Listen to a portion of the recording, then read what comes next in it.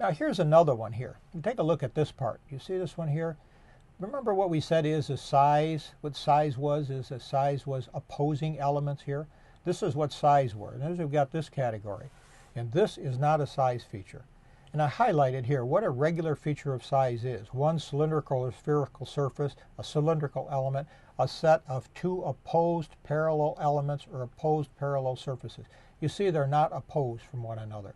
That means that if I'm going to check this, this is not really something I could check with calipers. You know, how would I do that? Or a micrometer. You see how I can't really pinch that? Let me show you the problem here. We're going to take this part here and I send it out to the supplier and I say, can you make this part for me? And he says, no problem. 20 millimeters and it's plus or minus 0.3. So what they do is they just take it over to the brake and they bend it up. Now when I get it in, it comes in, it looks like this. Well, now, is that part good or bad? So we send it down to the inspection. We send it down to the inspection. We said it must fall within those limits. So here's our limits. This is the max that thing can ever be. Don't let it get any bigger than 20.3. So I take that part and I put it into inspection. It looks good, doesn't it? Yeah, that looks good. It's good. But then Scott says, well, I think what you ought to do is you ought to push it down over here. But now it's bad. Well, now it's good. Now it's bad. Now it's good. Hey, you tilt it like this, now it's really good. You know, it just there's not enough information. You see, well, Scott, you have that one that's like that we had made from our vendor again.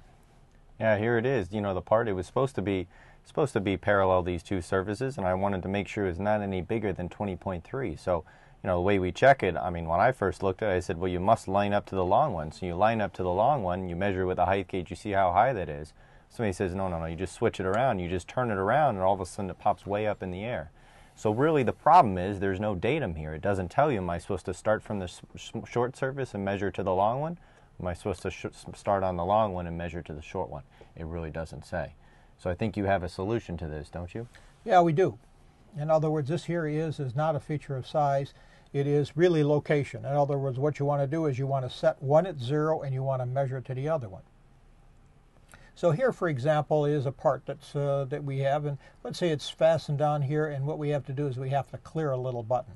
If we were doing something like this, see, what we would need to do is we would have to identify this feature as the datum feature. See, it's A, and then we say it's up 20 millimeters, and then it has a profile of 6. And you remember what that means.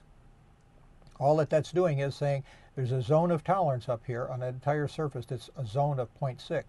So it's really 20 millimeters plus 3 or minus 3. And the verification process then tells you to rest on this bottom surface and make sure it's high or low like that. And you say, well, no, it doesn't work like that. What it does is it mounts on the long surface. Well, if it mounts on a long surface, then the long surface would be our datum. It would be shown like this. See how the datum is switched to the top now? And then what we have is we have a distance here of 20, and then we measure it. So then it tells us to measure like this. So what this part is it's really not size anymore. What it really is location. You set one at 0, and then I'm going to measure to the other one. And when they're unopposed like that, that's what you would have. Now you notice we have drawings. I've seen drawings. I've made drawings in the past, you know, that were used plus or minus all over. But now that we know a little bit more about it, we're finding that doesn't really make sense.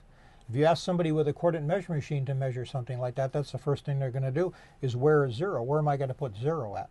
And if you don't tell them, they just make it up. So we want the engineer, everybody, to be cognizant that what you have to do is you have to think a little bit about the verification or the inspection of this thing.